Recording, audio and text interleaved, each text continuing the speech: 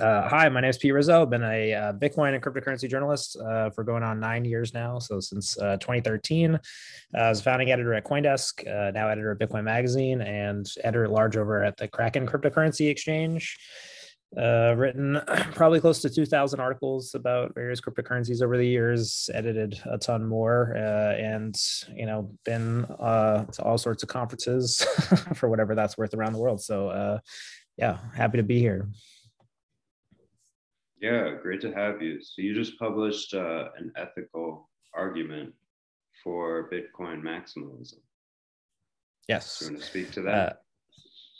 Sure, happy to. Yeah, so there's a couple things I've been struggling with lately, kind of with a view of my background. I think one of those is there's a couple popular misconceptions about cryptocurrency that I still tend to be troubled by. So one of those is that, I think from a mainstream perspective, most people think that it's okay to be neutral to cryptocurrencies, right? You can kind of see this in mainstream news coverage, VC coverage, that they speak about cryptocurrencies pejoratively as a class of technologies. And through that, I think lens, tend to sort of equate their similarities. So again, I think that that's problematic because cryptocurrency is actually quite different. There's a lot of variances in their design. Those designs have impacts on users. And I think that relationship is not quite understood. And there's some reasons why. So I think the reason why is that I think a lot of people have this view of the cryptocurrency market as a mediator of a competition between cryptocurrencies, and they view it as an effective mediator of those things. So they tend to sort of look at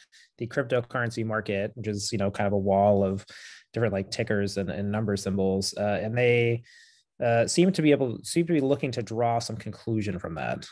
And I think as time has gone on, I've become less confident that that is possible. I don't think we are actually learning anything from the cryptocurrency market as it's constructed. And I think to the extent that it equates all cryptocurrencies similar, it creates a lot of problems for users. And I think mainly the big issue with that is that when you look at cryptocurrencies, again, going back to their design and the relationship with their users, they're actually quite different. So again, to say that Bitcoin is Ethereum is Dogecoin, and that these are all sort of related class of items seems pretty problematic. And I think what really I wanted to bring to the fore is that I don't think that's a new argument, right? A lot of people have made that argument, but I think generally there's a specific way we make that argument, especially from a Bitcoin perspective. We tend to argue against cryptocurrencies, kind of focusing on the economic aspects of Bitcoin, that it's the best money, that it meets the properties of money, that it's, the number one by market cap and continues to be the largest cryptocurrency. So again, kind of an economic argument that evokes that we're getting some sort of information about the cryptocurrency market that's rational. We talk about the network of Bitcoin, that it's, has a lower cost of entry than other networks, that it's the most decentralized by some metrics. I think those metrics tend to be very confusing for people. It's not really clear why we use them. And then, lastly, you might hear an argument about, the launch of Bitcoin, that Satoshi Nakamoto, by virtue of, inventing Bitcoin and by virtue of him disappearing from Bitcoin, this endows Bitcoin with special properties that other cryptocurrencies don't have. I'd say that's a whole other argument, but I think that argument tends to come off a bit religious to people. It appeals to this idea that something can't or won't repeat again and somehow is divine or immaculate. And we use all these sorts of, strange verbiages to relate to that event. And I think the one that I'd like to advance more of late, again, is the user rights argument, that again, these softwares are different. The entitlements that you have to value or money within their systems is not the same. And while it is influenced by, factors like the economics of the network and the network and the distribution of the network and launch and all that, those sorts of things, there also seems to be a fundamental difference in the tolerance for user rights amongst these cryptocurrency users, which means that if you happen to find yourself in a situation where you don't agree with the majority of people who are using these cryptocurrencies, in some cryptocurrencies, you have a greater protection of your rights to money than others. And I think that this is something that really differentiates Bitcoin specifically from the class of cryptocurrencies, right? I think that most other cryptocurrencies have a far lower tolerance for user rights. They're far less tolerant of dissent. And because of that, I would actually really question like whether they should be considered monies or public good monies. If you want to call Bitcoin that, I think again, Bitcoin sort of breaks classifications. So it's hard to really pin down what Bitcoin is. But I think if you look at it from a user rights perspective, it's actually very easy to differentiate Bitcoin as being offering the most protections for user rights. I would say offering more protections than the existing fiat money systems in a lot of respects, and then extending that even further, offering even more protections than what you would get from other cryptocurrencies. And from there, I think we can start sort of teasing apart some sort of meaningful analysis on what these different things are.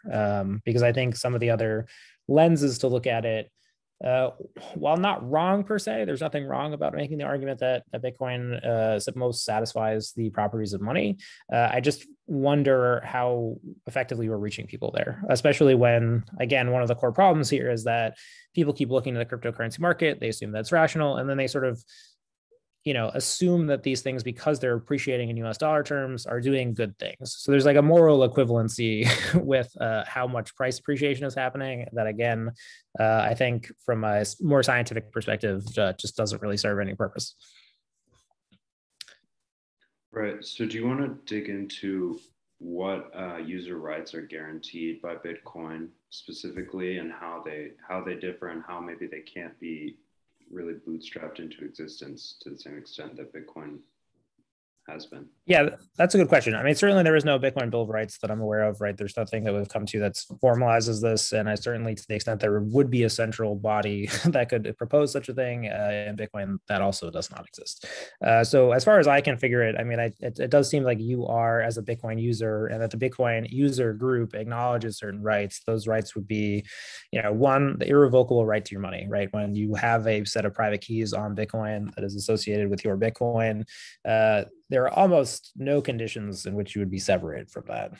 And I would say up to and including, this is the most important part, I think, you disagreeing with other people who are using that software, right? So I would actually say that if all cryptocurrencies offer you the ability to use money, I would say Bitcoin offers you the right to your money, and it makes that almost irrevocable. Again, I think we've seen instances where that has been challenged, and there hasn't been any conditions under which that has ever been. You have some individual has acquired a pair of private keys on Bitcoin, and through some instance was denied those through some aspect of the technology, right? So that's never occurred. I would say that everybody has the right to review and propose code, right? So Bitcoin is open source. I think that's well known. A lot of other cryptocurrencies are open source, and I think that right seems pretty copyable through the ecosystem, through the other ecosystem of cryptocurrencies. You have the right to validate transactions and the economic rules of the system. Again, something that a lot of other cryptocurrencies claim to offer, but there's probably different degrees of access there. So I know we could get into that. But I would say, probably the two biggest differences for me from that rights lens are, one, the right to a known money supply and predictable issuance. I think, a lot of emphasis on the Bitcoin 21 million supply cap tends to focus on the, supposed arbitrariness of the 21 million number, and not really on the properties that having a set number allows. So again, I think through a user rights lens, what does the 21 million Bitcoin supply offer you? Well, it offers you as the user some right or guarantee to a known money supply, a known rate of issuance, and expectations about how the Bitcoin economy will evolve that are, again, far and away above anything we see in the fiat system, and far and away above anything that we see in the cryptocurrency system. Again, in the cryptocurrency system, it's by choice, but it's still a meaningful differentiation, right? So for example, on Ethereum, we've seen the issuance policy change a few different times. There is no supply cap. So from a user perspective, you don't have a guarantee to either of those things. In Bitcoin, you do. Is it something that we can call a right? I don't know. I think this is a framing that I like to use because I think it shows you what Bitcoin provides, right? In the Bitcoin system, you have the right to a known supply, a known issuance policy, and you even have the right to compete to that issuance, right? If you want to go buy a bunch of Bitcoin miners and you want to run them in your house, or you want to purchase some location, there's no one who will disenfranchise you or put some barrier to you doing that, other than maybe a national government, as we've seen in China. So, terms and conditions that apply. And I think the last one where I really cover in the piece, and I think this has been the most hard to kind of separate out over the years, and this is where really what I think makes Bitcoin very unique, is I think in Bitcoin, you have the right to dissent. So you have the right to, once you enter the Bitcoin system, once you opt in voluntarily, you can continue using the Bitcoin system, again, up into and including in situations where you disagree with the majority of the users. And I think of all of the things that differentiate Bitcoin, I think this is the biggest differential, because what you observe in Bitcoin is a few phenomenons that I don't think have been really well understood for what they are, but I would say that you don't see them anywhere else. So a good example would be in Bitcoin, we've had several upgrades over the years that add additional functionality to the blockchain. So most notable of those was SegWit. Taproot is coming up in about a month. In both those cases, you can continue using Bitcoin without upgrading to those things. And there are historical user groups within Bitcoin that continue to run older softwares that don't actually use any of these features. So a good example would be there's a specific group within Bitcoin that continues to run the Bitcoin code and maintain the Bitcoin code that Satoshi worked on independently of the Bitcoin core developers, and they continue to use Bitcoin. They continue to have Bitcoin that's worth the same as any other Bitcoin. They can exchange those Bitcoins with anybody else, and they continue using Bitcoin in all the same ways as the other users without those additional features that other people have opted into. So again, just kind of drawing that distinction. If you look at that case in, let's just say, pick another blockchain like Ethereum, it is almost always the case that everyone there is running the same set of features and rules. And anyone who has at any point opted into another feature set no longer exists from the perspective of that ecosystem. So to make that really kind of real for people, there are individuals within Ethereum in the past who have decided they don't want to use certain features that other people use. And in that case, they no longer have their Ethereum. Their Ethereum technically exists, like it exists on that blockchain, but for all intents and purposes, if they decide not to upgrade, you can make the argument that they are, and this is the argument that I would make, is that they are disenfranchised, right? If you make the decision to dissent within that group, your only real solution in that case is to appeal to the market for your rights. So a good example would be, if you go back to the historical schism within Ethereum, there was a point at which the blockchain split. It split over the ethical conduct of an individual. A certain group of users decided to continue recognizing this individual's right to money, and the majority did not. They simply chose to build another blockchain in which this individual did not have the money that they had on the blockchain.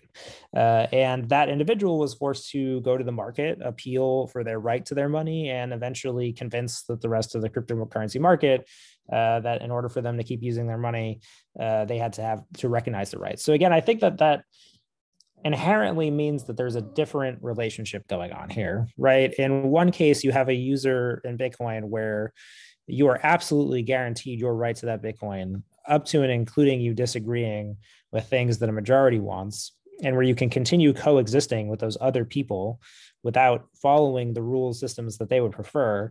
And the other cryptocurrency systems in which you really see that in order to advance the veneer of technical progress at the rate that their investors require, what they do is they operate in such a way where they make changes in a way that pushes out any minority group. They simply stop existing from the standpoint of their economies. And again, I think you see a lot of justifications for this. So one of them would be that, hey, what we're doing is not Bitcoin, so we don't have to do these things that Bitcoin does. Again, open verdict on that, right? I don't actually know if we can claim that other cryptocurrencies have achieved something different from Bitcoin. I prefer to look at Bitcoin as a evolving financial system that will continue to expand exponentially with the rate of human progress. I don't think that we've seen any claims that other cryptocurrencies satisfy a more, a smaller value proposition to really that there's a lot of evidence there. Is Ethereum a world computer? Is XRP a bank payment network? I think it's very easy to call a blockchain anything you want. It doesn't mean that is so, right? We've seen the emergence of privacy cryptocurrencies. Are people using them for private transactions? Does not appear so. So again, I think you have to sort of take some of these arguments with a grain of salt, right? And one of them would be, I don't think we've seen any of these cryptocurrencies meaningfully differentiate from Bitcoin. So to the extent that they're providing something that Bitcoin is not and offering you less user rights in that situation, I would argue from a user standpoint, you would want to be skeptical of that. We just haven't seen that occur. Of course, the vast majority of people who are using cryptocurrencies are simply buying and speculating on them. They're using these value propositions to justify their investment and to convince others to go in on that investment. And for all intents and purposes, this continues, right? And I think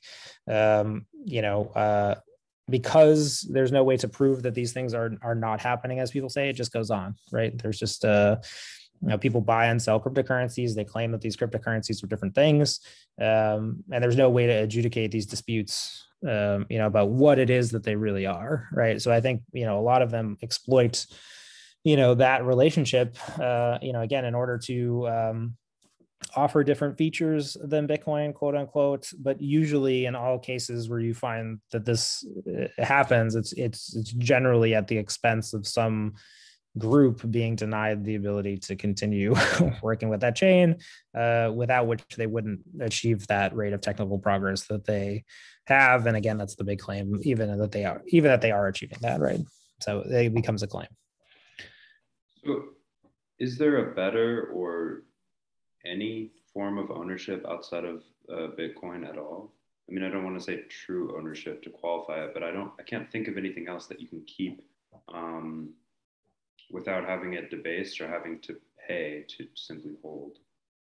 Well, I think this is the question, right? If you start to tease apart cryptocurrencies and you start to think of them as in the way that I've really framed this language is, if it's true that they're always deferring to the majority, and if the majority in all these cryptocurrencies sort of sets the rules, and as a minority, you don't exist, you cease existing, right? I think it's pretty easy to see how if you believe that you are getting some form of property rights from these cryptocurrencies, are in a weaker position there, right? Your property rights are essentially only valid up to the point where you agree with the majority, or to the extent that you want to form a minority, the market agrees to guarantee your rights, right? So I think that's the distinction there, and I would agree that there's still some discussion on this, because I don't think anyone's quite framed it this way prior to me writing about it, and I'd say that I'm not sure I thought about it very completely before, is that in Bitcoin your guarantee is absolute within the code.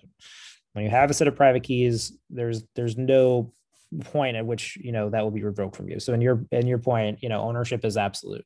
And the other cryptocurrency systems, it seems that ownership is always occurring at the tolerance of the market in some way, either the tolerance of the majority of the participants in that system, or the tolerance of the market to tolerate your minority dissent. And I think that, not to get too philosophical here, though we're probably already there, that there are a large group of cryptocurrency users who believe that offloading that type of morality to the market is okay, and that it's actually preferable to the situation that we have with governments today, in which if you want to opt out of a government currency, there is no option, right? So I think it's a degree spectrum, right? The people who argue for fiat currencies, I mean, obviously their viewpoint is pretty clear. They're oftentimes denying the idea that Bitcoin exists or has any legitimate technical claim at all.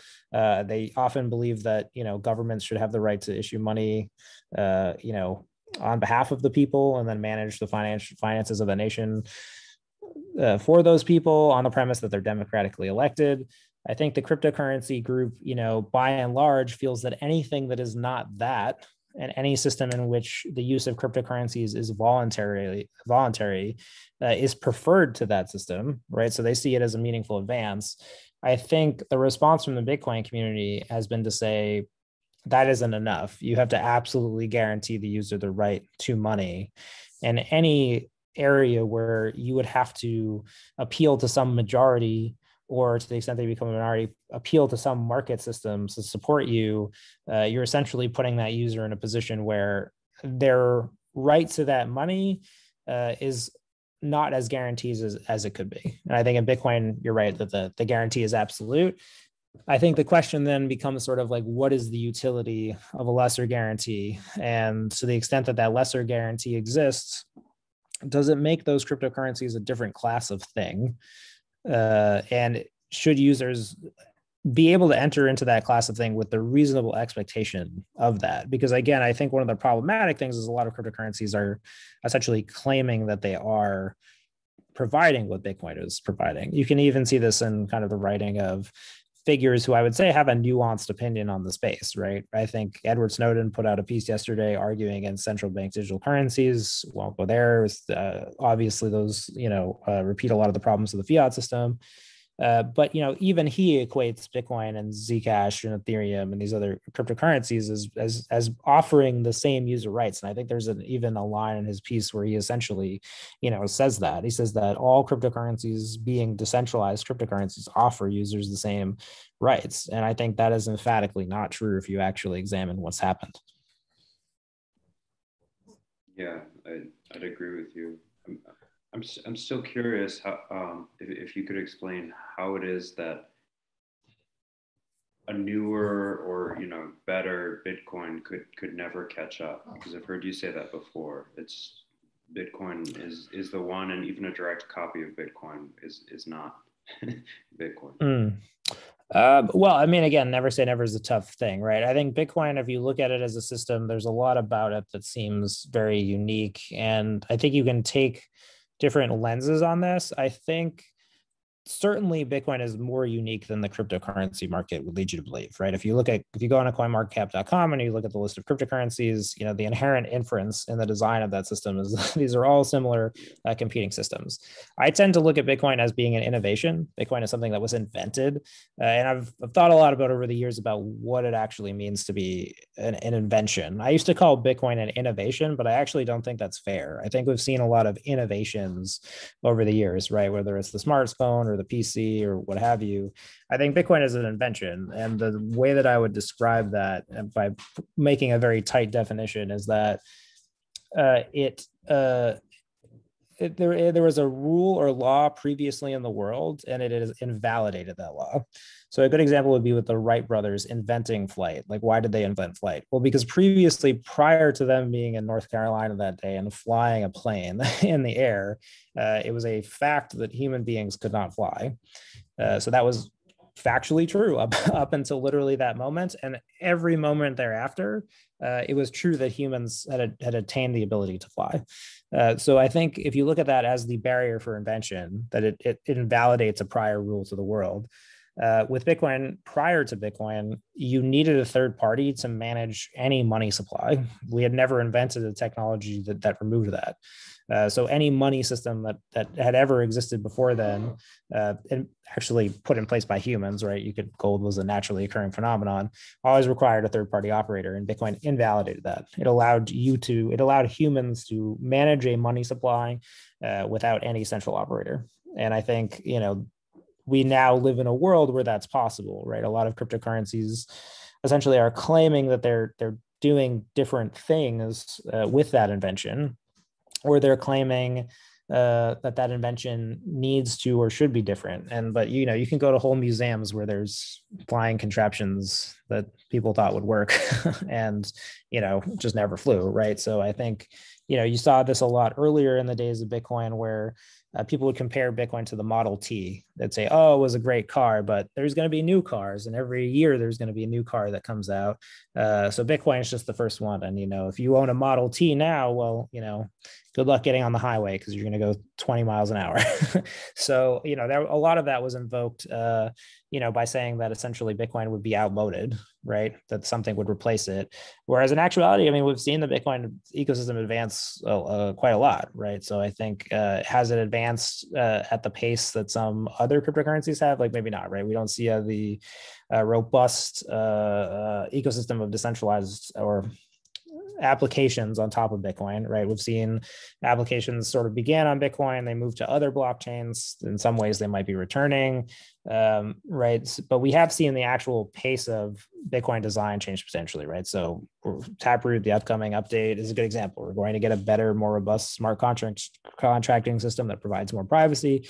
But I would say in that case, there's no user rights trade-off. You simply either want to opt in optionally to using those different features, and if you don't, you can still use Bitcoin. So, whereas in other cryptocurrencies, generally when they introduce some sort of new feature like that, again, there's always some group that has to, one, put forward that update, and then two, usually invalidate or remove whatever minority doesn't want to follow along with that.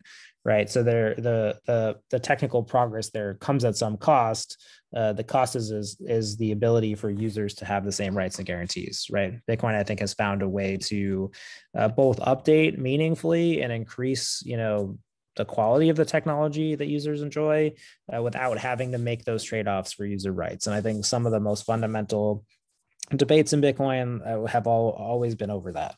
It's always been, are these changes worth undermining the guarantees of users? And in many cases, if you look at it from that perspective, of course, you're going to have a slower rate of change, right? Because there's something that you're weighing against that's very valuable. A lot of other cryptocurrencies, they simply just don't view it that way. They simply view it as, whatever the latest technical innovation that is capable of being achieved, it must be rolled out immediately. And the cost of that is that anyone who doesn't, for whatever reason, want to go along with that, they simply cease existing to those projects. So Saifedean posits that for what it does, Bitcoin has no competition in this world. Therefore, as a final settlement layer and like guarantor of rights, we don't need to change it or update it. So what do you think about that?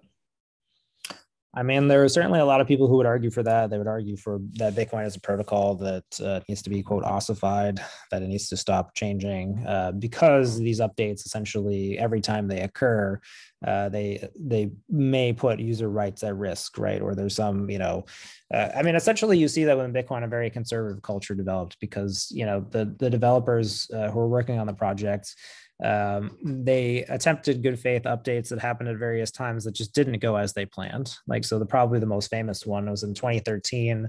They wanted to just put forward some routine upgrades to the code. They wanted to make some software improvements. And then through no fault in the actual code that they produced, but through how that code interacted with another kind of third-party software that Bitcoin relied on. So at that point, it used a software called, I can't remember what it was, Berkeley DB. So essentially, this was the program that made the blockchain something you were able to save, right? So rather than making its own version of something that would compress data in a file for you to store the blockchain, it used some, third-party service to perform this very minute function for the Bitcoin system. So in that case, the code that they push interacted with that program in the wrong way, and it created two separate blockchains. So I think at that point, what you saw is that you saw within Bitcoin the movement towards a radical conservatism, sort of, something where, hey, anytime we put forward any update, there might be some risk that the system goes down or is invalidated, or, again, we might need to update the system in such a way where people who are running older softwares, might be disenfranchised. And they saw that as just too extreme of a risk. Again, I think this is a question of, the Bitcoin users will have to decide what they want. I don't think that there's any reason why Bitcoin can't continue to grow into a, and I think I've talked to the Saifedean about this recently. I would prefer to consider Bitcoin as a financial system in which, finally a user has monetary consent, right? In any case. And I think we should want to expand that economy to include all sorts of things that other cryptocurrency systems might also aspire to. So whether that's running applications, having things like the Lightning Network that run on top of Bitcoin and offer users to be able to opt into certain advantages that other people can't have or don't have currently. And I think that trade-off in Bitcoin is always going to be slow, right? At the point that you have something like the Lightning Network, something that lets you use Bitcoin for payments, are you going to say that you're never going to improve the core Bitcoin blockchain to continue that service? We spent 4 years working on Lightning. It's live today. It's enabling people in El Salvador and an entire nation to use Bitcoin. It's very hard for me to believe that we're at the end of that curve, right? Like in terms of how far we can push Bitcoin as a technology. So I think this debate also gets kind of condensed a little bit too much, right? So there's the core protocol, and then there's different layers on top of the system, right? I think Lightning is the first, second layer, and it's been phenomenally successful to the extent that it has been. But I think we'll see more layers, right? I think we'll see more things develop. Always, you want to make minimum changes to the Bitcoin blockchain in order to realize these systems. I'm not a hardcore proponent of like total ossification because again, I think that Bitcoin is a system today that's only limited by human ingenuity. So why would you draw some constraint on that? I agree that that always has to be buttressed by, we have to continue to guarantee users the same rights that they've been guaranteed by Bitcoin. That's the inherent challenge, right? That's why I think to the extent that other cryptocurrencies appear more competitive, they're simply obfuscating this lens. They're simply, they're simply positing that this trade-off doesn't exist, or they're positing because Bitcoin will be limited, therefore something else should exist, and we will create it. So it seems that the rights are guaranteed insofar as you can protect, one particular piece of information. And unfortunately, like all information is by definition copyable. So to my mind, the future will see a lot of Bitcoin banks and centralized institutions custodying Well, I mean, people's there Bitcoin. already are. Yeah, I mean, Yeah. I don't even think that's a future case, right? There are large custodians in Bitcoin and that have facilitated Bitcoin's rollout and will continue. Mm-hmm. Yeah. What do you think about that? What do you think about the future? Do you think users are being usurped of their fundamental rights, and how do we combat against that? Or do we need to? I mean, again, I think there's different schools of thought, right? I think that from the Bitcoin standpoint, really what you're trying to achieve is a system in which the user has maximum preference, and then to the extent that they are economically penalized for some choice, that choice becomes reasonable. I think that to me feels like the the definition of like what we're trying to build in Bitcoin, right? So I don't think that people in Bitcoin would say we shouldn't have banks, right? It's just that banks, as they're currently instantiated in the fiat economy, they have the ability to totally deny you access to your money, right? There's no way for you to withdraw. So in Bitcoin, you have this idea of exit, right? And I would really kind of press on that. So that in Bitcoin, I think the belief of many of the early Bitcoiners were people were opting into Bitcoin because they were exiting from the fiat system. Therefore, they were making the choice to exit and they were adopting this new system. So, from the point that they are exited and have chosen to enter this new system, uh, I think it's not that no type of functionality should exist. It's that all functionality then should be at the consent of the individual. So if I want to opt into use a bank-like service, I should be able to. I should be able to also opt out of that service at my discretion without any penalty from that organization.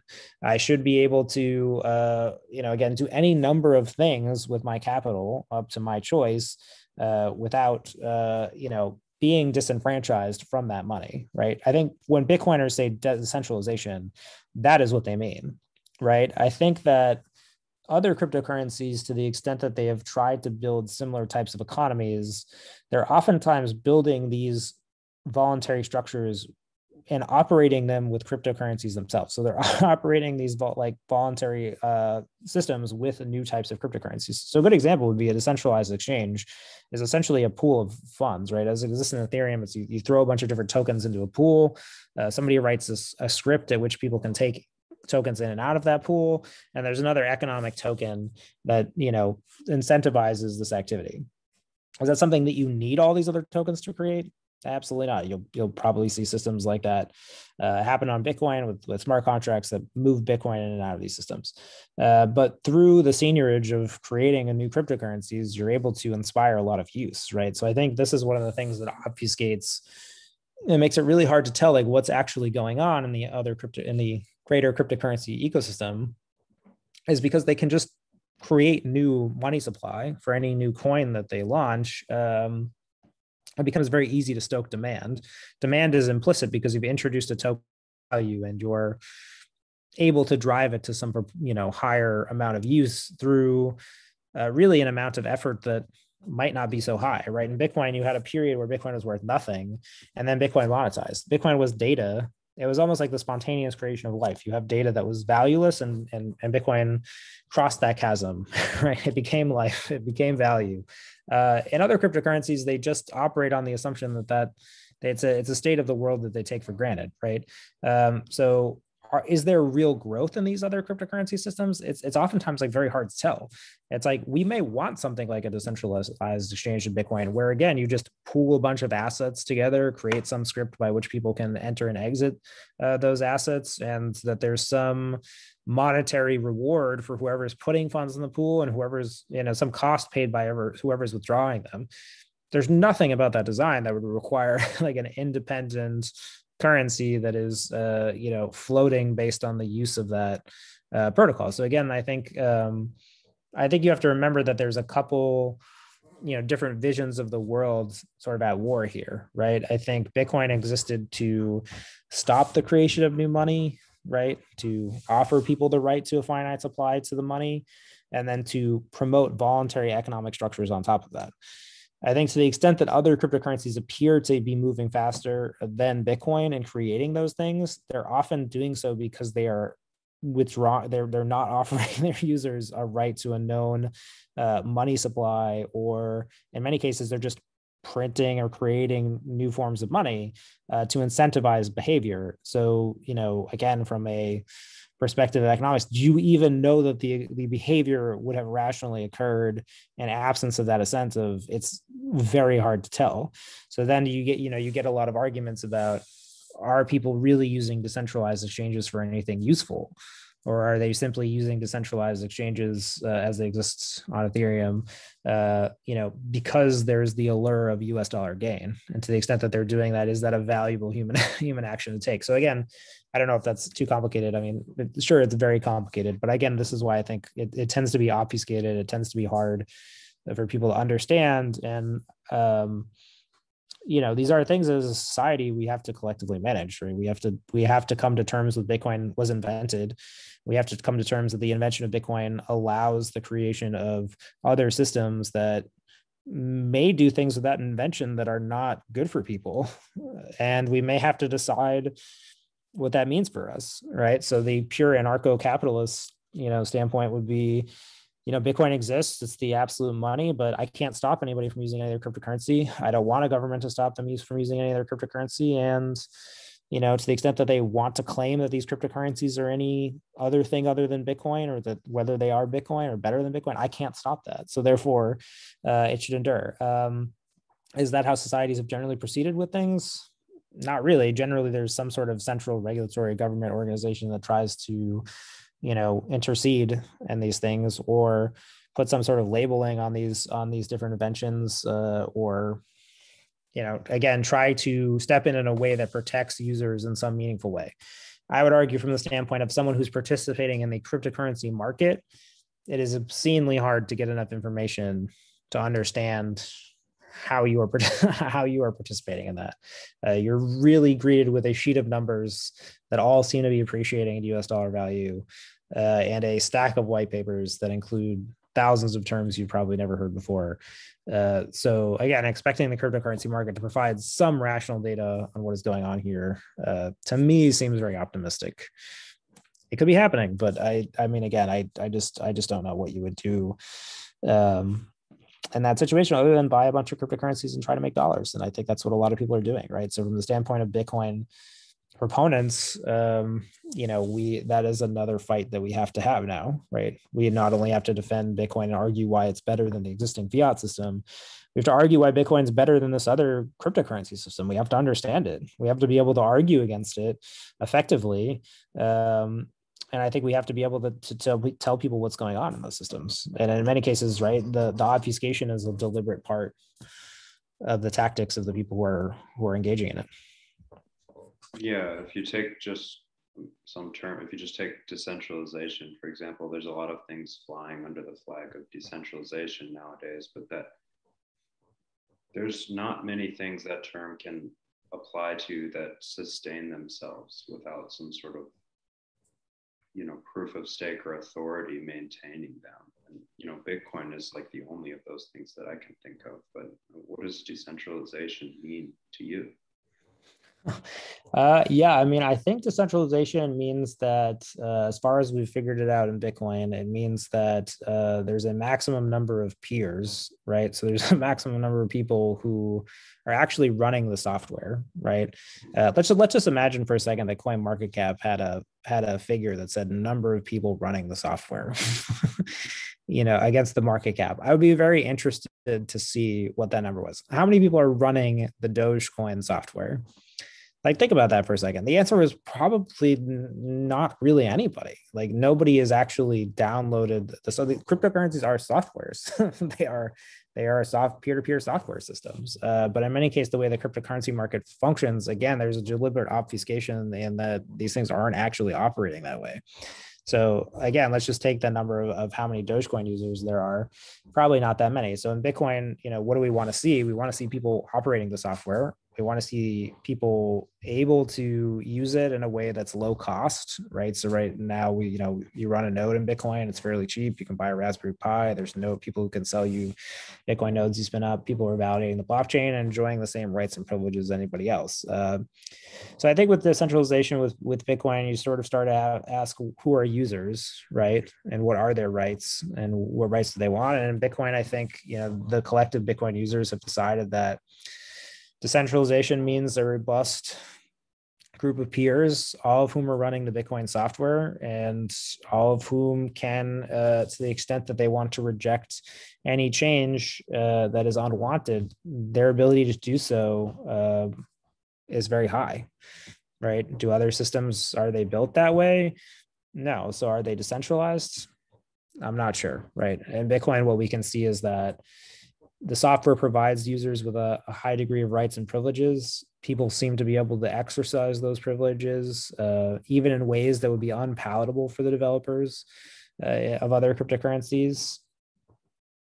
That seems to be something where if you think that there should be a technology in the world that guarantees people to the right to money without interference, those would appear to be qualities that you want. So I guess to me, I would say decentralization within money systems, I would define that a lot more clear and cleanly. I would say, do you have the right to your money? Absolutely. In any case where you would disagree with anyone. And Bitcoin, I think we have the highest degree of assurances that it is providing that. If your money exists in some state where it only exists because it is recognized by some group, I think that system starts to look a lot like the existing fiat system, in which, again, your rights are recognized by some group. There may be, in one case, a democratically elected group of people. In the second case, it may be an amorphous market. Which one of those is better or worse? I don't know, but I have a feeling that the next era of cryptocurrency experimentation that feels like something we're going to learn a lot about as people start opting in and out of the systems. So where let's just say you had unlimited finances to put toward Bitcoin development in terms of education or like proper software development or adoption. Like where do you want to see Bitcoin 5-10 years from now? Like what do you want to see globally out of it? Yeah, that's a good question. I mean, I think that we need to continue to advance this idea that Bitcoin is money, right? And we think we need to come to accept that it's a form of money that provides a level of rights to money that has never existed before in human history, and that is something that if you are biased towards human rights and liberal values, and that you want to see, people exist in this world with a high degree of personal freedom, that is a vision that you should support. So again, I think with Bitcoin, it's not so much the technology. It continues to be that Bitcoiners are radicals. We think differently about how the world should be, but we also want to empower people in ways that they haven't been before. So, I mean, I think to me, it's almost the messaging part that's the most important. I think Bitcoin, it's been very confusing over the years to figure out what Bitcoin is, what it's trying to do. I think the current version of Bitcoin is, we certainly understand it the most that we possibly can at this point. And I think we've learned a lot about the Bitcoin system over the years. I'm not sure Bitcoin always was what it is now, but the fact that Bitcoin is what it is now is important, right? There are various periods in the Bitcoin history where we might not have ended up with the Bitcoin that we have now. So I think evangelizing for the Bitcoin we have now, educating people about it, is really the point. The development stuff, I think, will take time, and I think it'll take interested parties, and it'll take people pushing things forward. But that's not really the part that I'm worried about, right? I think we've seen things like Lightning develop with almost as fast as people can think about them. Lightning Network was a paper 5 or 6 years ago. Now it's a fueling economic interactions in an entire country. So I guess, maybe to me, I think that's the point that I, continue to want to put a lot of my work into, is helping people figure out what is Bitcoin. We can be deep in it all day, but for a lot of the people, they're still accessing it for the first time. You know, we've got to try to give them some answers about this thing. What my big worry is, I think in like 30 years or whatever, whatever your timeline is, where Bitcoin, if you believe in hyper Bitcoinization, I think hyper Bitcoinization is going to be a very troubling time for a lot of people. It's going to be an immense period of upheaval in the world. And I think we should try to give people in that moment as much empathy and understanding as we can by owing them an explanation for what this thing is. And I think that, to me, has become sort of my motivating operation. I think that change is going to be jarring for people. I believe that change is needed, having the time to examine the arguments, but I don't think that people are going to be in the position where they're going to be very friendly to that change if there's not something that can help them understand it. So I think that continues to be the point of emphasis that I'm most worried about, because I think when humans are fearful and when humans are worried, they tend to do very drastic things. And I think we should be mindful that, again, that Bitcoin isn't going to be for everyone the same experience as it was for us. I think that if you think Bitcoin is going to continue to be you posting funny memes and looking at a chart that's always going up without any human consequence, like, life is going to probably be very, the change might be upsetting for you as well, because I don't think that's a continued state of the world. I have this saying where I say, like, I don't think we're going to chuckle and meme our way to hyper Bitcoinization. I think the fact that we're still chuckling and memeing about hyper Bitcoinization probably tells you a lot about where we are. And I think it's worth thinking about the later stages of that, where it becomes threatening to people and it becomes destabilizing to people. And I think in that point, we will owe them some explanation for what is happening. And so I would hope that we can, at that point, provide them what I would want in that situation if it was happening to me. Yeah, for sure. I kind of see an intermediate, like near-term future where countries who are dollarized, such as El Salvador, continue to, or they dollarize through Bitcoin, and we collapse like the amount of world currencies to just a few. I think cryptocurrencies like help perpetuate this idea that there is a market of some sort for competing currencies, also like government currencies. And what do you think like the US dollar plays in this role going forward for Bitcoin? Or do you think they're totally like orthogonal to each other? I mean, I think that one of the examples that used to be touted a lot that I think is probably worth thinking about, or that I seem to think about more than most people that I know, is that, look what happened with Amazon and Walmart. Amazon came out, leveraged the internet, and bootstrapped itself, but Walmart still exists. If you look at that analogy, you can think of the US dollar as Walmart. You can think of Bitcoin as Amazon, right? So what does that say to you? Is that generally technological changes of a certain magnitude, they happen over decades, and usually you end up with a couple competitors, generally one of which was part of the older system but just had the capital to continue innovating and stay pace with the disruptor. So yeah, I tend to look at the e-commerce like revolution as a good analogy. It's something that's going to take a long time, because I think again, not everybody has Bitcoin today.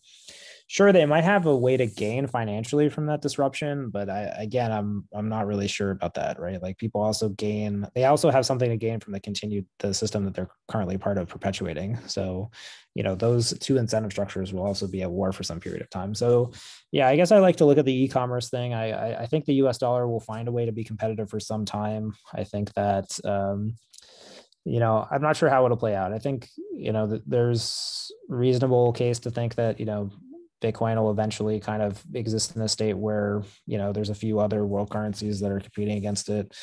I'm not sure why it wouldn't, right? Certainly the US has a network effect that can leverage, I guess, if they want to issue some sort of central bank digital currency type thing against Bitcoin. But I always try to kind of go back and explain people that curve, right? Where it's, what is the trajectory for Bitcoin? It's, well, Bitcoin was invented out of nothing and spontaneously monetized on the internet, and it will one day likely be a major competitor, if not the dominant player on the world currency exchange, like a stage, right? So that's the narrative that I would expect to see. How much of that I see in my lifetime, like I'm not sure. Certainly I would say that it is already wildly exceeding my expectations, given that I've been here for not even 10 years and I've seen a country adopt a currency that was, invented by people that no one knows on the internet. So to me, it's that scale of that story, I think, that continues to be fascinating. Though, it's funny, like Bitcoin can feel like it develops very fast, and then sometimes it can feel very slow. There's a real disparity, so I think people who are in this bull market for the first time, you're still in a bull market.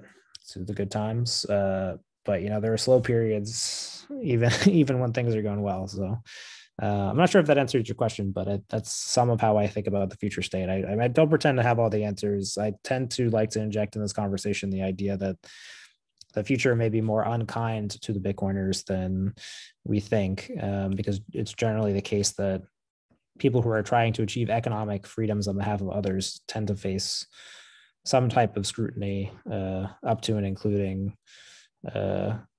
scrutiny that puts a lot of personal harm in their path. So something to keep in mind, if you're on this journey with us.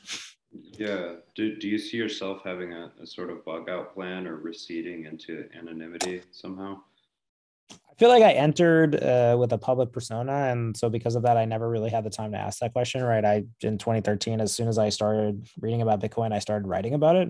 So I never really had the luxury to examine that question. I mean, certainly, would I be a cartoon penguin on the internet if I could right now? Sure, I think that's vastly preferable to being public on this.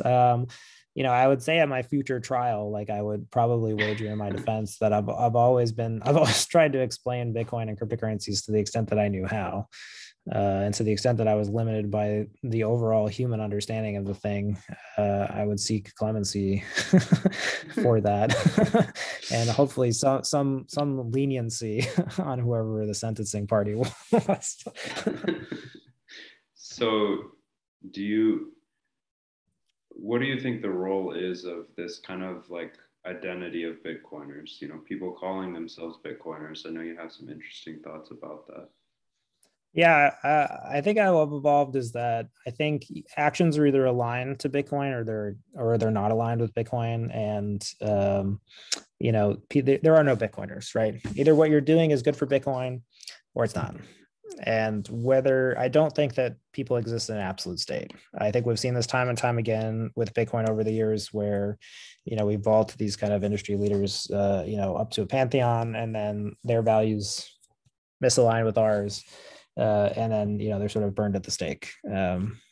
I think that, again, that's because we want people to represent some ideal to us, which is weird that even Bitcoiners sort of fall for that, right? That even in a system where you're trying to build and remove authority, we kind of, build them up and burn them down the same way we do in the regular system. So I would just say, have empathy for those people as well, right? I think I don't consider myself a Bitcoiner. If you consider me a Bitcoiner, then that's great. It's very flattering. I would appreciate that.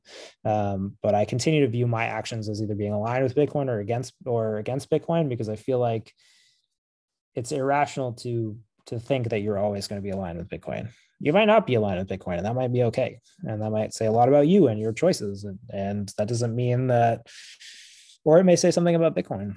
And what it says about Bitcoin might be meaningful to other people, in which case, you should advocate for it. I don't think there's a right answer there. Yeah, like it seems like the most aligned you could be with Bitcoin ever would be to just kind of like never spend it or move your coins again, like Satoshi. That's like the ultimate offering to the network. And some people would say, exactly the opposite. I would say like there's a great Mersha Popescu quote where he says talking about Bitcoin, even in a group of people talking about Bitcoin, does not make you a part of Bitcoin, which I think has always like really kind of stuck with me over the years because, you are not Bitcoin. Bitcoin does not need you, yet you can align with Bitcoin and help Bitcoin succeed, right? So therefore, I think that this expectation we have that people should always sort of uphold our values, or even that our values will stay consistent, I think is bizarre, right? I don't know. And I also like, there are no interneters out there, right? I mean, Yeah. I feel like Bitcoiners will, we probably want to get past this whole thinking that everybody thinks the same thing as us, right? Diversity of ideas is good. But again, I think we need to continue to understand where we're building, right? I think there are some questions, you can already see within Bitcoin. I would say, I'm not sure what it means to build on Bitcoin these days. I think we've had so many arguments about what Bitcoin is. I think, as these kind of things develop, you can lose part of something else, and you'll have to go and ask questions and say, why have we lost that? But I think that, I appreciate people who ask meaningful questions about Bitcoin. I think that's something we should all aspire to as we try to figure out how to move this thing forward together. I think that ideas that there should be some sort of philosophical or ideological purity, I mean, those have also never really served movements very well. So I will probably try to distance ourselves from those. So what are your just general pieces of advice for someone who's lost in this kind of like altcoin and Bitcoin space, insofar as they understand the two to be mixed? How do we sort this out besides reading your piece? Yeah, that's a good question. I don't know. I mean, this is something I keep going back to, right? Is like, how do you provide a clarity of entry point to people? I don't think there's a right answer, right? I think in many cases, the best future Bitcoiners might be people building on other blockchains. They might not be doing that for reasons that we don't understand, and they might not even know the reasons they're doing that themselves. They might be bored. Maybe they just want to be entertained, right?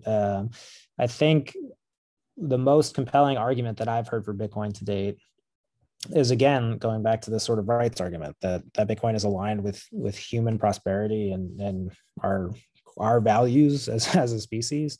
That's something to get us, where we're going, and that will increase freedom for people, right? I think the more we can kind of make that argument, the more that argument is true, and the more that others are able to internalize that argument, I think the more appealing it will be for people to build within the Bitcoin system. The appeal of the cryptocurrency market right now is get rich quick, right? Bitcoiners are not here for that. The more you can tell people that you're not here to get rich quick, I think, the more that people will start to realize that Bitcoiners and Bitcoin is different. We're not here for US dollar speculative gains. Like, if you want to buy Dogecoin and you want to sell it to your friend in the top of December, that's great. Someone is buying the other end of the trades. Actually, I strike that. I will say something to people who are in the cryptocurrencies. So if you're engaged in other cryptocurrencies, someone is buying the other end of your trade. So just remember that. Like, if you decide to unload, your bags wherever, someone has to buy that. So when you sell the top, someone has to buy the top. So think of that other person. That's great. Any closing remarks for today? I think that's probably as close as it's going to come, but I appreciate the time. I mean, you can find more of my work on Bitcoin Magazine, of course. I publish some long Bitcoin history stories if you're interested in that for Bitcoin Magazine. Otherwise, you can find my more kind of opinion column content over on Forbes, and continue to work on open source grants and giving for the Kraken cryptocurrency exchange. So if you're working on a cool Bitcoin open source project and you need some financial support, I'd love to hear from you. Awesome. Thanks, Pete.